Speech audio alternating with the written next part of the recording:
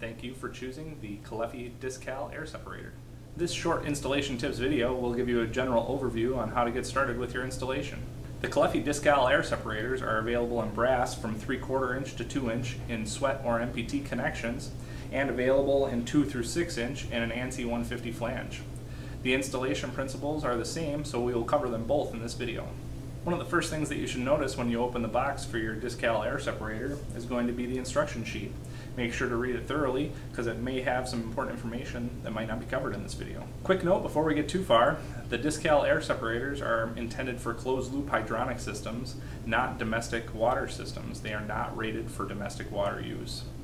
The Discal Air Separators are incredibly effective when it comes to removing air from hydronic heating and cooling systems. The removal of air will help prevent corrosion, noise, and dirt formation.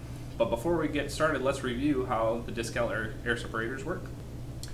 Your fluid is going to travel through your pipe and into the air separator body, where the fluid will then slow down and any entrained air or microbubbles will catch on the internal coalescing element. At that point, the air and microbubbles will gather together and rise up to the collection chamber and then out through the vent on the automatic air vent. An air separator has to be mounted vertically to work properly. The flange models work exactly the same way, but they also include a unique side mount drain valve. This drain valve can be opened during system filling to expel large amounts of air, or after your system is up and running, you can open it to actually remove any floating debris at the top of the air separator. When it comes to piping your air separator, the smaller brass air separators have a 1/2 inch connection at the bottom of the air separator, which is typically used as a point of connection for your fill valve assembly and your expansion tank. If you are not going to be using that 1/2 inch port to connect your fill valve or your expansion tank, you're going to need to cap it. And some of the brass models also include a service check valve. This service check valve allows you to connect your expansion tank to the system and down the road easily remove it for service or replacement.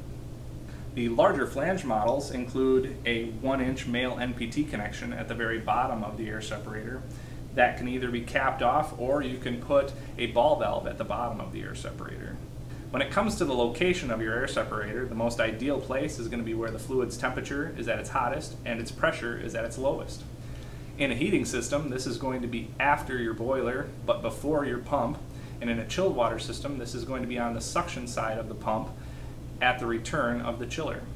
If you're installing the air separator where the potential of moisture is going to be a problem, you can actually remove the cap at the top of the air vent, and we offer a fitting that converts the outlet of the air vent to a 1/4 inch NPT fitting.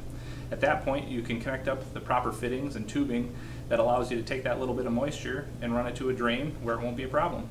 I sure hope you found these tips useful. If you have any further questions, make sure to contact your wholesaler, your rep, or us directly.